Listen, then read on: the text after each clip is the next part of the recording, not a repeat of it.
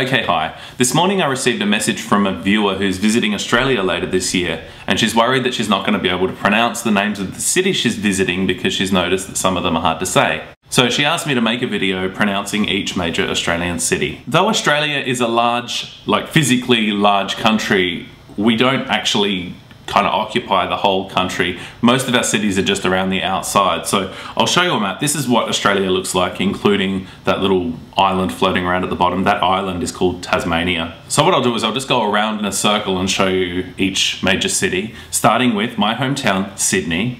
I think everybody knows how to pronounce Sydney. Next is Newcastle. Up a little bit further is Brisbane. Now, I guess from the way it's spelt, it's easy to assume that you say Brisbane, but we actually call it Brisbane. Up a little further is a tropical tourist town called Townsville. It's spelt Townsville, but the locals call it Townsville, so they don't pronounce the I in there. Just up a little further is Cairns. Scooch over to the left, you have Darwin. Then there's pretty much a whole lot of nothing till you get to Perth. And you come around the underside, you'll meet Adelaide. If we drop down into Tasmania, there are two cities there. The one at the top is called Launceston, and the one at the bottom is Hobart. Back up onto the mainland, you have the one that's actually most people get pronounced wrong is Melbourne.